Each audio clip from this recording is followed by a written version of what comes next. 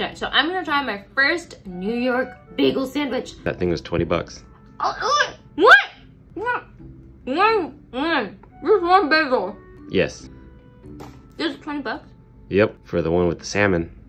I'm definitely eating the whole thing tonight. How much is this other one? With the goat cheese? The one with the goat cheese, just the bagel, was only $5. Well, how much is it with the goat cheese? $5. Oh, so it's It's just the fish that adds like 15 bucks.